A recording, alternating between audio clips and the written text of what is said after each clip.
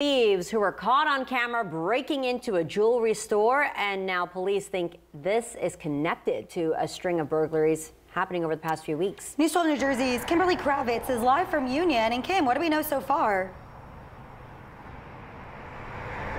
Yes, good morning to you both. Police in Maplewood, Scotch Plains, and Union are investigating the string of smash and grab burglaries that have taken place in jewelry stores here in New Jersey, wondering could they all be linked together. Now, behind me is the Jewelers Exchange in Union, one of these three jewelry stores that were burglarized over the last couple of days. You could see that this store is in perfectly fine condition, no visible damage. No people were in the store at the time of the break-in. We don't have access to the store owner's surveillance footage yet, but according to police, this took place at 4 a.m. yesterday. The video captured three thieves forcibly entering through the front door using a tire iron and a sledgehammer to get through.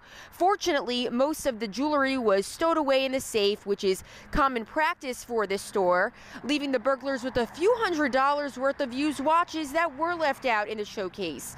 Police are searching for the vehicle involved, which was a white Jeep SUV that was possibly driven by a fourth suspect. Now, we did see Union Police here earlier this morning, and they are working together with Maplewood and Scotch Plains to get to the bottom of all of this. That's the latest here in Union. Kimberly Kravitz, News 12, New Jersey.